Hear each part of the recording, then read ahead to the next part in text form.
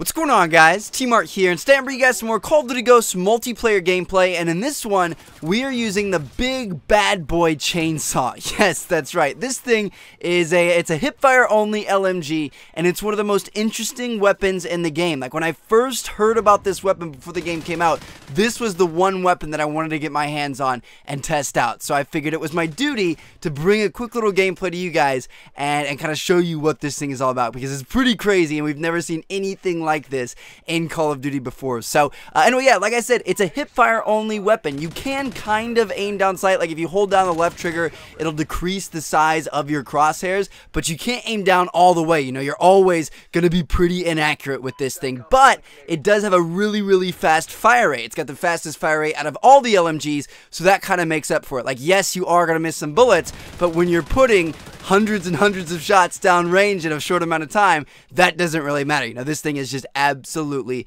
destructive. Now, in terms of bullet capacity, it does work out pretty well. It's got a pretty large magazine that holds 80 rounds, and you also have another 80 rounds in reserve, so it's 160 rounds per life if you don't pick any rounds up with scavenger or anything like that. So that's not too bad. And then also another thing it has going in its favor is the fact that it moves at assault rifle speed. So if you guys don't know, the different weapon classes in the game move at different speeds, you know, kind of based off the weight of the weapon in real life, and LMGs move at 85% of max speed, but this LMG in particular actually moves at 90% speed, which is the same as all the other assault rifles. So that's actually pretty cool. You know, it's good because LMGs are typically meant to you know, kind of hold down an area, be a little bit more stationary and a little bit more long range, and this one isn't a typical LMG, so they're giving us a quicker kind of movement speed to be able to get in the enemy's face and mow them down with this crazy weapon. That extra 5% truly does make a big difference. You know, running with an assault rifle versus an LMG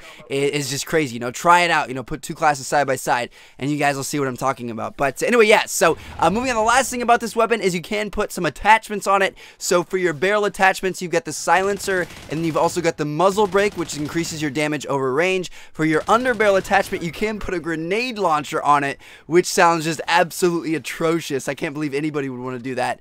And then finally, for your mods, you can have either extended mags, armor piercing rounds, or rapid fire. And I actually really like rapid fire on this weapon, you know, because you aren't really aiming down sight, so there's not many places where your kick can go. Like, it typically stays pretty stationary. It's really easy to control. So if you put rapid fire on this bad boy, you're going to continue to dump even more rounds down range. It's going to become even more lethal. So if I were you guys, I would suggest putting rapid fire and then maybe even a muzzle brake on it. But anyway, yeah, that is the chainsaw in Call of Duty Ghosts. This thing is absolutely crazy. What's my final kind of like thoughts or conclusion on this thing? Well, I think it's a pretty solid weapon. Like, it is a lot of fun to use. It definitely is a lot of fun to use, but I don't think it's as practical. You know, like I said, it's just, it doesn't really have a place in the game. Like, it's not an LMG where you can hold down an area. It's not an SMG where you can run around and spray people down and things like that. But I have a feeling that this thing wasn't added in to be practical. Like, this wasn't meant to be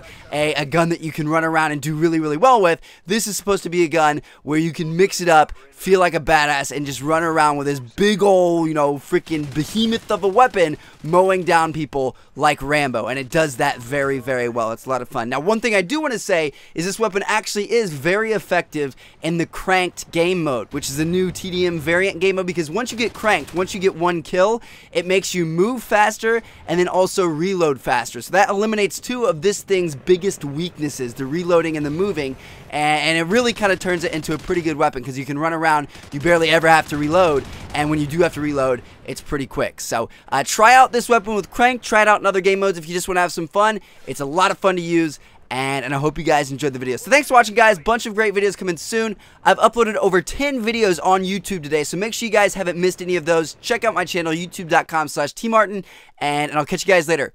Thanks for watching, guys. Peace out.